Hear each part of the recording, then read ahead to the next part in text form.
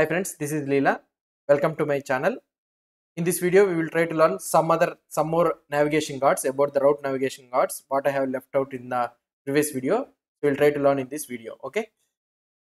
The most important thing, so what we need to learn about this one is, what I can tell is before route update.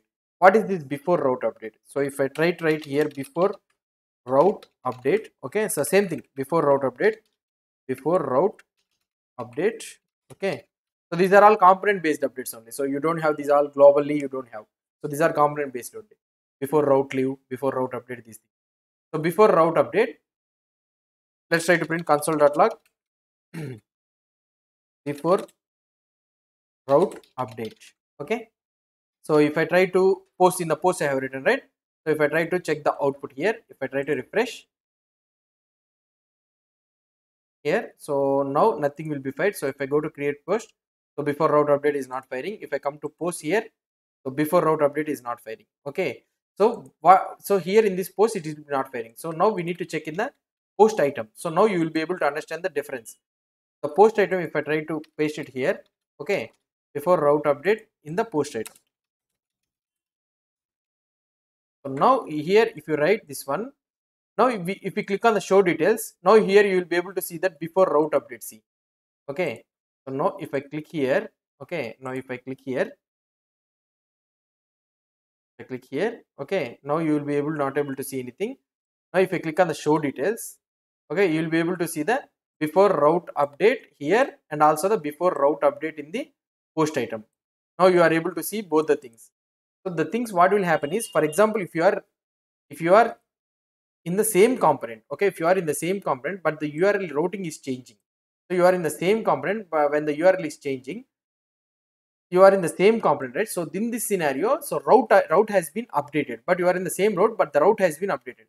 So in those scenarios you will be executing this before route update in the post item. Okay.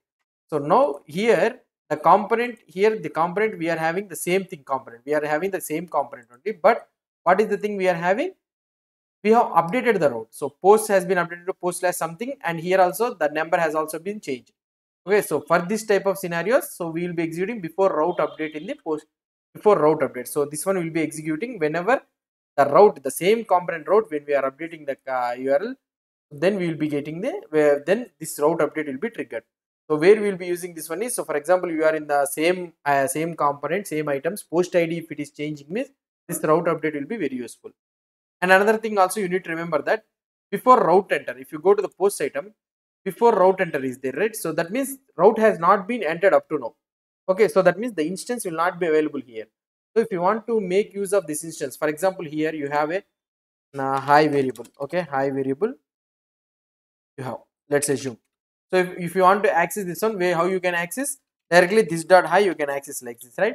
So if you want to access here in the before route enter, console.log this dot high, if you want to access like this dot high, you will be not able to access this one. Why? Because the route has not been entered.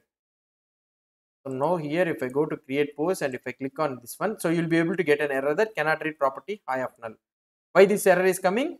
Because the route has not been instantiated before route enter. The name itself indicates that the route before instantiating, this one will execute. So that is the reason this will not be available. So in order to make use of this variable, how we need to use is, so here we need to write, okay, to comma from comma. I already told you that before route enter you will be having third parameter, next parameter. Using the next parameter, what it will do? So the next parameter will take the instance, okay, it's a promise function, and VM will be nothing but so when this all been instantiated, this method will be executed. Okay, when this route is instantiated, this method will be executed, and this VM is nothing but the instance of this component. So now here you can access console.log VM.high. Okay, we will try to see here.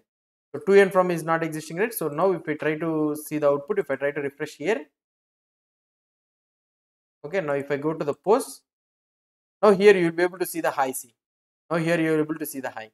Okay, so now in this way we will be making use of this variable in the before route enter. So these are all the complete navigation guards in the Vue router. So we have seen before enter, before each, before route enter, before route update, before route leave, and after each also we have seen. Okay, so these are all the routing navigation guards in the Vuejs. If you have any doubts or any suggestions, please post the comments below to this video, and if you like this video, please do support me by subscribing to my channel. Thank you.